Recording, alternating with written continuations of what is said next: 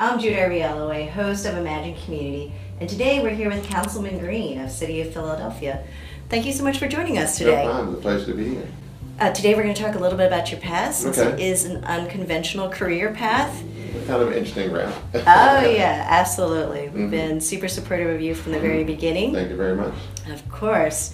And then your current role as a council person for City of Philadelphia, and then the future of Philadelphia, your future, whatever you'd like to talk about. Okay, sounds good. All right. So your past, can you tell us a little bit about your upbringing, your education, your career choices? So, born in the city of Philadelphia, not far from True and Belfield. Lived there at a young age, and then my mother worked for the school district, and she was a teacher at Aych High School. Great. Spent 30 years, about 33 years at Aych High School. Amazing. My dad worked at the Department of Labor, and when they created the Equal Employment Opportunity Commission, he transferred from the Department of Labor to EEOC.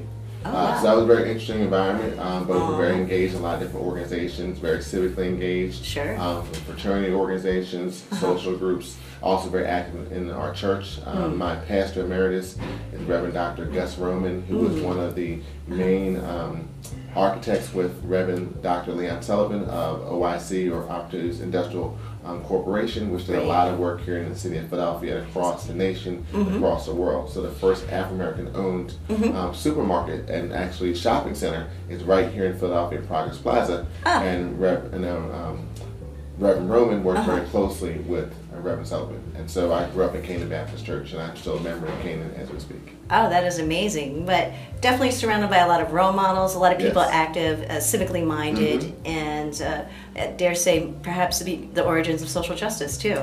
Absolutely. I just remember that over the years, Reverend Roman would have a lot of different speakers from Reverend Jesse Jackson, other prominent people that would come to Canaan on a Sunday morning to just, in addition to preaching the gospel, but also just talk about social justice and civic action. So it was a very engaged, socially charged environment.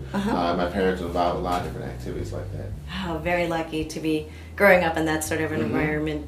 And then you went on for your education. Where did you go to school? So I went to the University of Virginia for undergrad, and I was in a program called Inroads. And Inroads was a corporate training program to take talented minority youth and prepare them for corporate industry. And so I started with Meridian Bank right out of high school. And so my first summer as an intern, I was a teller. Oh, wow. And then each summer through my 4 years at the University of Virginia, I interned at Meridian Bank. So my first summer I was a teller, second summer I was a customer service agent, third summer I did the same thing, and then the fourth summer I was working in our credit training program. And then they gave me a job opportunity when I graduated from college. That's amazing, and quite a program too. But you started your career in finance. What was that big turn for you to eventually go from finance to on the ground organizing, then of course eventually run for city council person? Well, I was at Meridian Bank as a small business lender, and I was actually in North Philadelphia, Broad and Glenwood, and it really gave me a chance to meet a lot of people in the community and really provide access to credit to people that had a small business who were trying to grow their small business, and also help people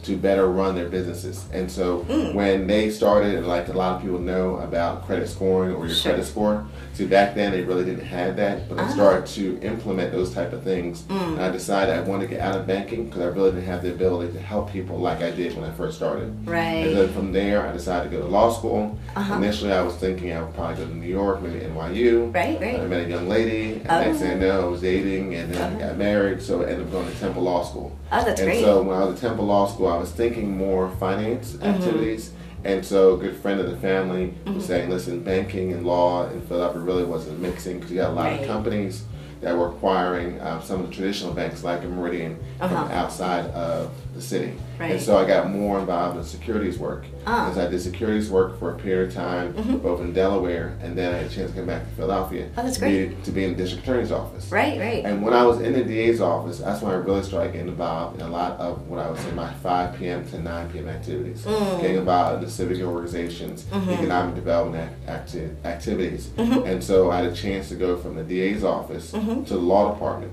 Oh, and that's when great. I was in the law department, I had a chance to represent the Office of Housing and Community Development, the Commerce Department, Right. Philadelphia Housing Development Corporation. I got to know a lot of the economic development agencies in the city of Philadelphia. Also, I got involved in the Urban League of Philadelphia. They had what was called the Urban League Leadership Institute. Oh, right. And so it gave me a chance to get involved in a more civic and social conscious way on some of the issues here in the city of Philadelphia. Oh, that is amazing. So it sounds like you started from one career-minded goal and then just kept on taking opportunities that led you to then eventually run for city council person.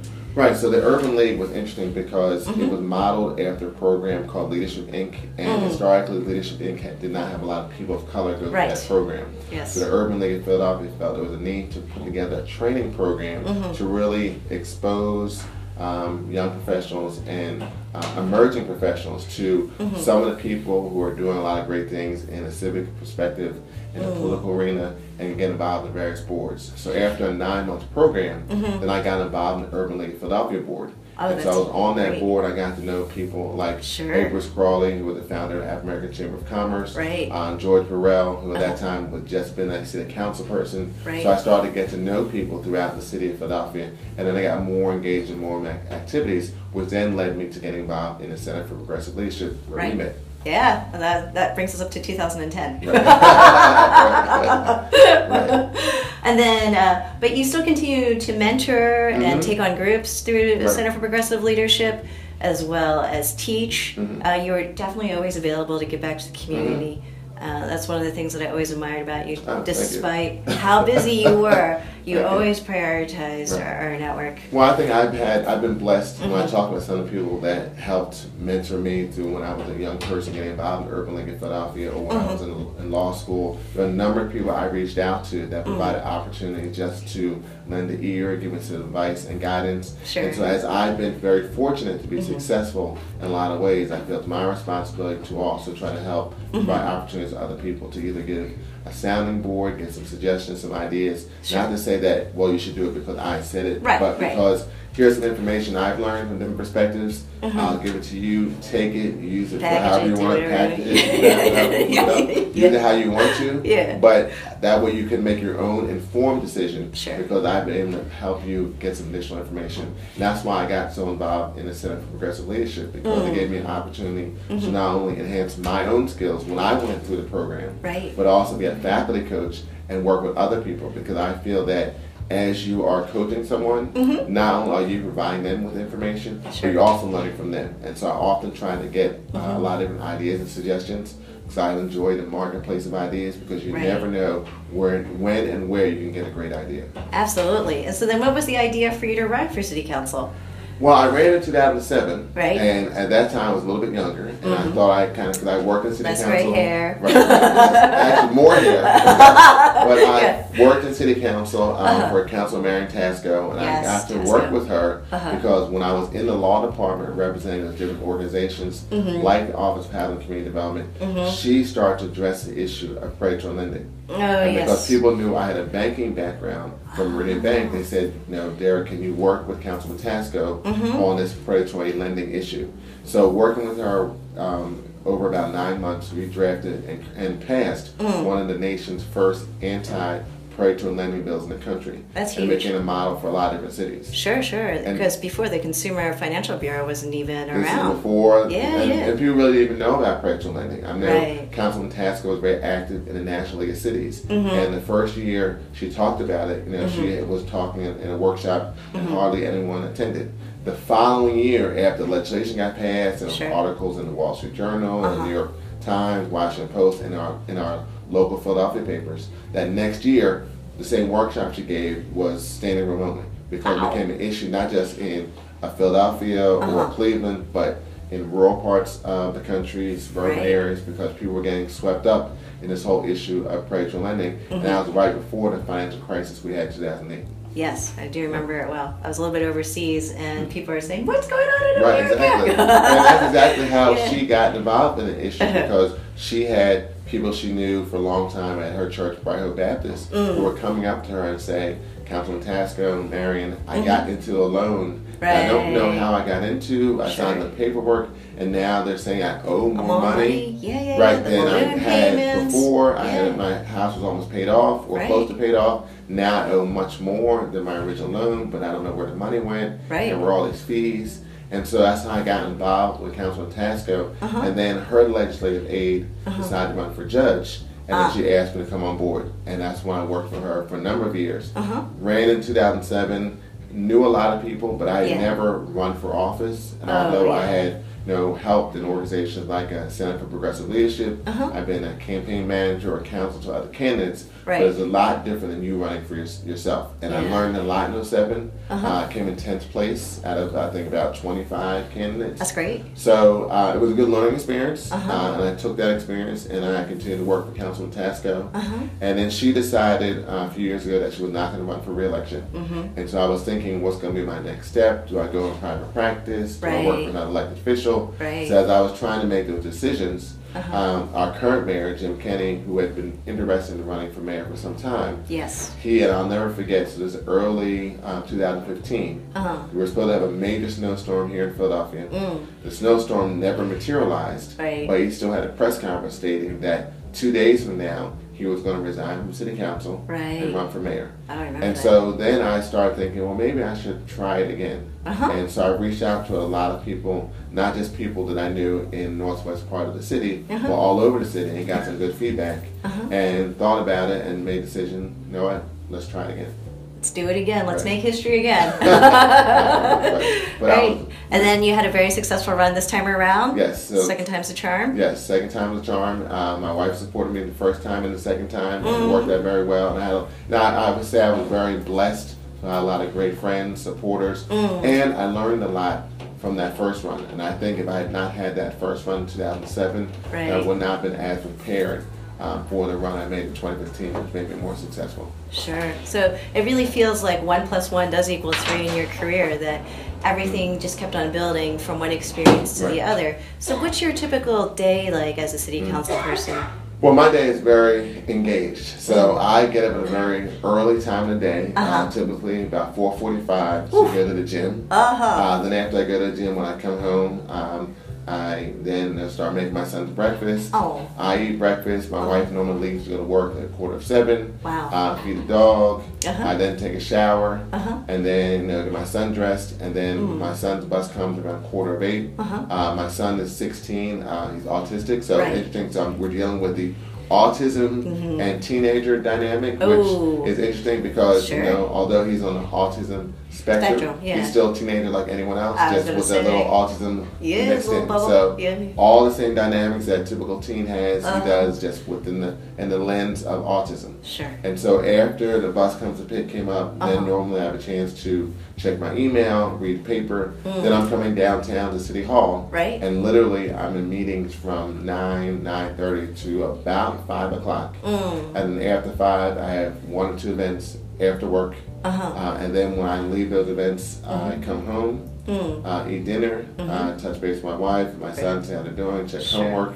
And then from there, I'm answering emails on my computer till 11, sometimes 11:30. Oh my gosh. And do it again the next day. So your original 5 to 9 activities p.m. have now extended from 5 a.m. to beyond 5 p.m. Yes, so it keeps me very busy during the week. And Fridays are not as bad because I tend not to have as many events Friday evenings. Oh, that's good. Saturdays, we have some events. Often I will bring my son or my wife with me to events. Try to make it a family I've seen the thing. Facebook pictures. Yes. Oh yeah. So I try to make it a family event. And then trying to go out to eat, have dinner, and try to have fun activities. Live and a then normal life. Sunday, church, and then I have events with my son. My son plays soccer on Sunday afternoon. So try to make it a very family-oriented weekends, but it can be very long weeks. Yeah, it sounds like it. So what are some of the things that you're currently working on now that you could use some additional assistance and maybe get a night off? Well, I mean, one of the main reasons why I ran for city council is really to address the issue of poverty here in the city of Philadelphia. As many people know, we are the largest city in the nation with the highest level of poverty. Sure, 25% Asian Americans. Absolutely. And so one of the things that I've been trying to do is look at how we address poverty from different perspectives. We do a lot of work in the city from a workforce perspective to either increase wages or to get more people employed. I've been also supporting that, but also looking at how do we do things from an entrepreneurship perspective, which takes me back to my banking background, where I worked with small business owners in North Philadelphia. And so I'm doing different initiatives, working with our Commerce Department to provide more access to credit for small business owners. We have an initiative called the Capital Consortium, which is kind of like a lending tree type of program for small business owners, where you would submit a one-page application through the Commerce Department. The Commerce Department receives that information and sends it to our network or our consortium of 25 to 30 different lending entities, from a West Philadelphia financial service institution to banks in the region that you may know. They review that one-page application, and then they say, we're interested in providing this organization with money. And so then the Commerce Department receives that information, sends it back to the applicant. So just like Lending Tree, you submit your information, and then you get back 2 to 3 entities that may be interested, and then you select which one, and then you work with them going forward. So we're trying to grow that initiative. I've talked to Josie O about it. Yes.